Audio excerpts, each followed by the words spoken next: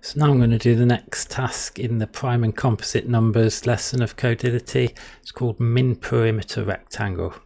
So let's go. Okay, an integer n is given representing the area of some rectangle. The area of a rectangle whose sides are length a and b is a times b, and the perimeter is 2 times a plus b. The goal is to find the minimum perimeter of any rectangle whose area equals n. The sides of this rectangle should only be integers. For example, given n equals 30, rectangles of area 30 are 1 by 30 with a perimeter of 62, 2 by 15 with a perimeter of 34, 3 by 10 with a perimeter of 26, 5 by 6 with a perimeter of 22.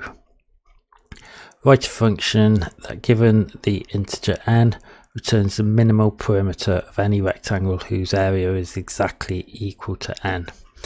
For example, given integer 30, the function should return 22, as explained above. Write an efficient algorithm for the following assumptions. N is an integer from 1 to 1 billion. Okay, so I think the minimum perimeter rectangle is going to be the one which is closest to the square, because as we approach a square here, the perimeter is getting less. And if you think about a square 2 by 2, that has a perimeter of 8 and an area of 4, but if it was 4 by 1, it would be perimeter of 10. So I think what we need to do is find the square of n and see if that works, and if it doesn't, loop away from it to find the first value with integers only in the on the sides. Okay, so let's have a go at this. So I'll just set up the test.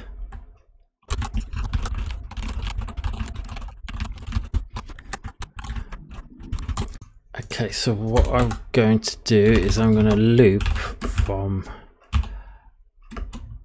the ceiling of the square root of n.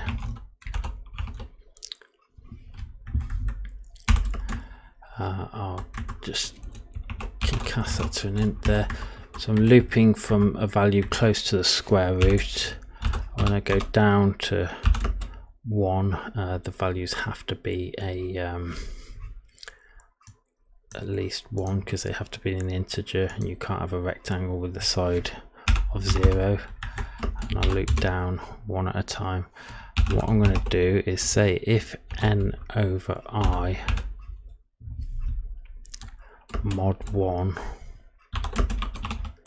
equals 0,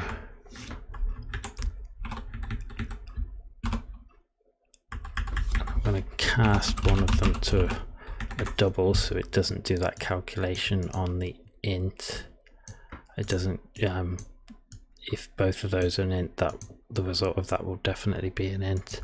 So if I divide this side value by, or I divide the area by that side value, I end up with a whole number.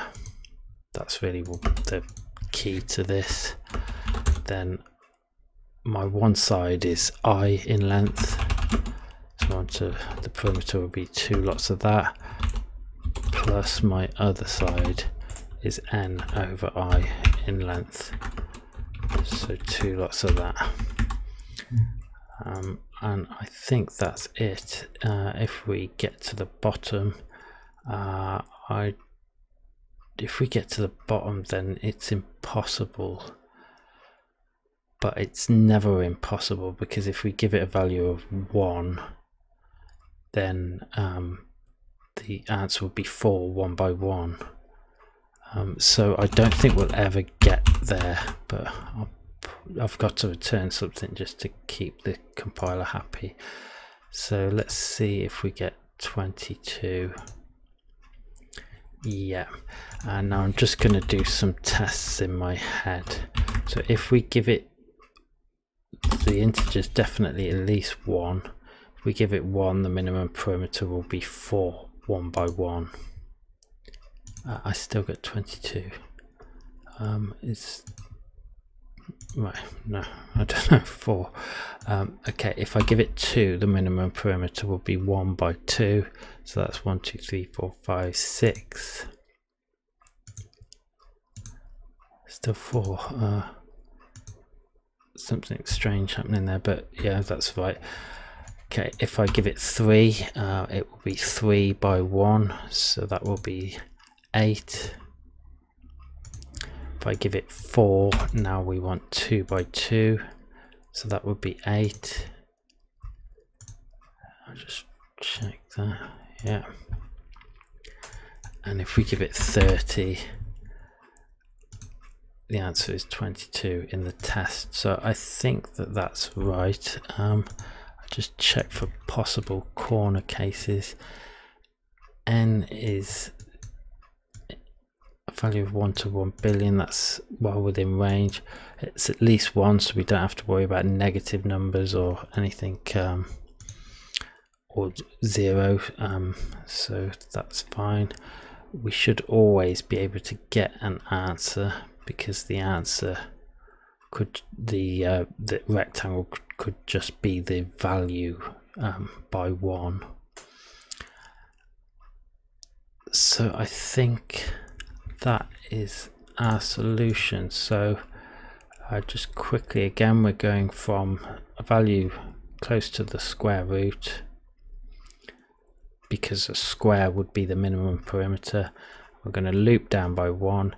If we can divide the area by this value, which is one of the sides, without a remainder, rather if n divided by the side value is a whole number, then that's our answer. So we return the answer 2 times the side and 2 times the other side, which is the area divided by the side value. So I think that's it. I think that's quite straightforward. The trick is to realize that the square value will be the closest. I suppose if we give it some prime number and it has to loop all the way down to 1, it might not be so efficient, but it's not doing some crazy amount of work, it's just looping straight down. So let's submit that and see how it does.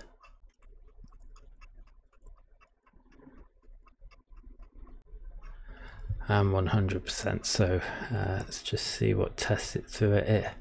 Simple values, small value, medium values, prime numbers, yeah, a square number, extreme maximum. Okay, so that's my solution to the minimum perimeter rectangle problem in Codility. Thanks for watching.